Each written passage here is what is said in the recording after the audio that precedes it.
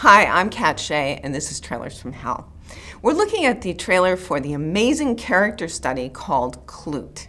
I think a lot of Alan Pakula's movies are actually character studies, and the plot is secondary. So let's take a look.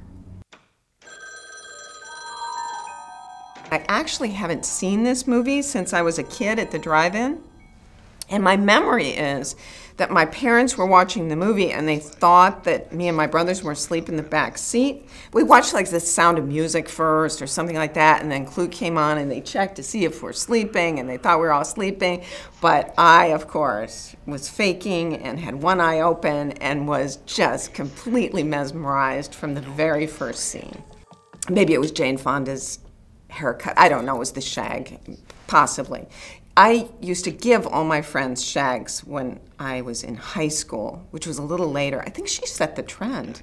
But I gave my friends these horrible haircuts and left mine long. Anyway, I love Jane Fonda in this movie. She has so much power and confidence. She's totally in control in this characterization, which was written by Andy Lewis and Dave Lewis. Jane Fonda's Bree Daniels was unlike any prostitute I had ever seen in a movie or on TV. Okay, maybe I was a kid and I hadn't seen that many hooker portrayals, but it was still incredible.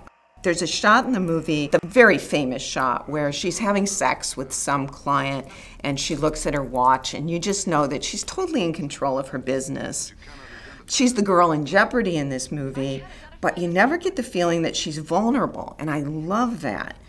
It seems like in movies in general, vulnerability in women is such a prized thing, and she wasn't that at all, and she's running away from this male stalker killer, and the audience is really frightened of this guy, and she's supposed to be frightened too, but you never get the feeling that she's a, vulnerable woman in jeopardy.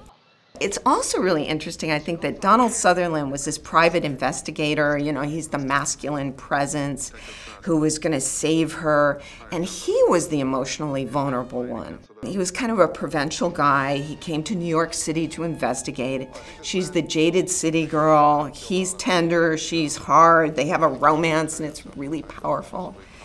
The details, I think, of this movie made it very powerful. Sutherland buys a piece of fruit and he's gently feeling this apricot, and it's a big moment.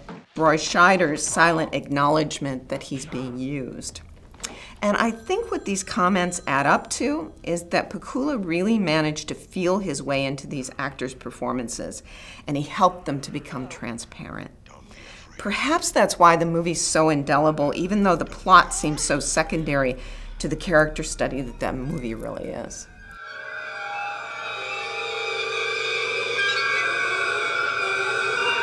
One man is missing, 2 girls lie dead, and somebody is on the other end of the phone.